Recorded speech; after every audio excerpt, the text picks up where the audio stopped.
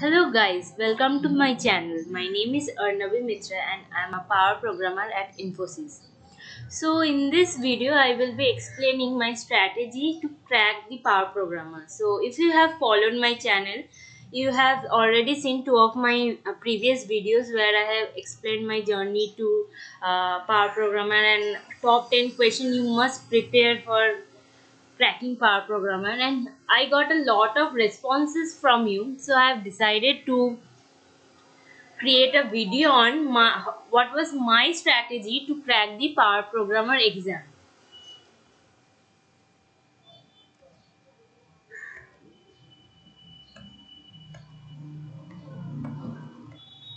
Okay, so in Infosys, after training, I used to code, but in that training time, when I joined Infosys as digital specialist engineer, so the training was like up to 3 months there were training, and there were a lot of things were taught to us. So at that time I was not able to practice any type of coding. So after my training finished and units are allocated, then I decided I need to practice coding now. And that time, I was getting project calls, and I was mapped to a project, so I was working and side by side I have to prepare, because in work you are not doing the coding every time, you have to do a lot of things.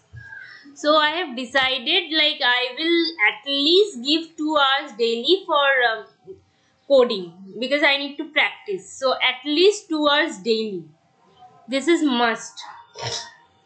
Now the next thing was to fix a language.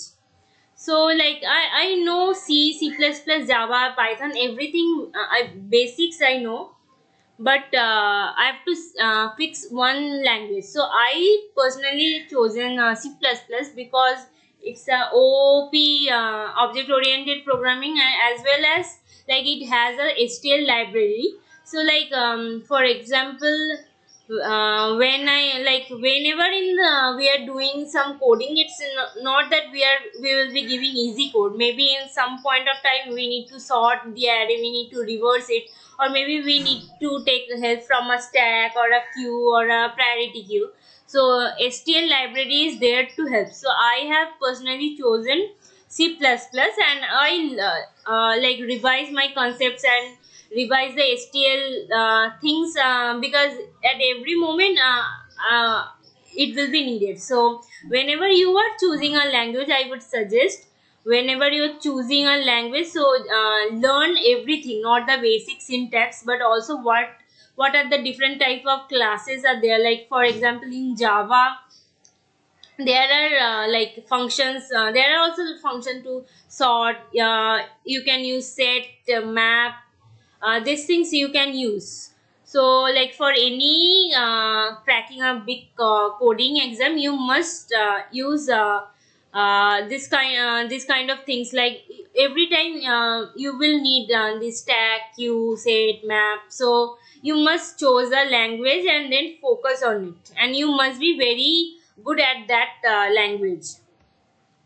Okay, then after that I chose the topics. So I have written the topics based on my priority, like how I chosen. Like at first I chose array, then string, then binary search. So for every topic you must practice some of the questions. So it's not like based on data structure, it's based on some things. Like in binary search, it's not like it will be given an array and you need to find the array. There can be many variation of many application of binary search. Maybe a array can be rotated, you need to find the element, or you may have to find a peak element. And priority queue, dynamic programming, everything has its own application, and there are many coding question you can find and you need to solve it. So for each topic, so if you are preparing, I would suggest choose your topics and keep on practicing from every topic and finish all the topics one by one. And then, as I said, at least you should do 20 problems for each topic. And like I started lead code before 1 year, and within 1 year like I completed more than 400 question in lead code itself. And other than then I used to use interview beat, hacker rank, code chef, and most of the questions were common in interview beat and lead code. So in interview beat I only solved 50 plus questions, because all the I mean most of the questions were common. So my personal favorite is lead code. And in lead code also you will like find topic based question, easy and medium. So I started with easy, some of the easy question, it's like a dry run type and thing, and then go to medium.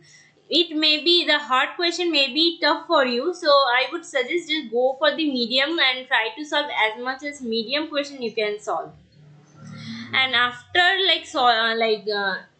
doing questions from every topics, it's the time for revision. You must revise before your exam to know how strong you are. And for this I used to give mock exam. So it's not like there are mock exam, but like in lead code there are contests, and in hacker rank there are many contests. So you can sit for those contests to see where are you, how prepared you are.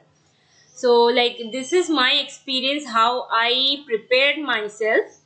So I shared this with you, and if you have any query you can reach to me. My LinkedIn and my Telegram group link is in the description, and also I have prepared previous videos on my journey to become a power programmer, top 10 questions, and other also videos. You can find all those links in the description.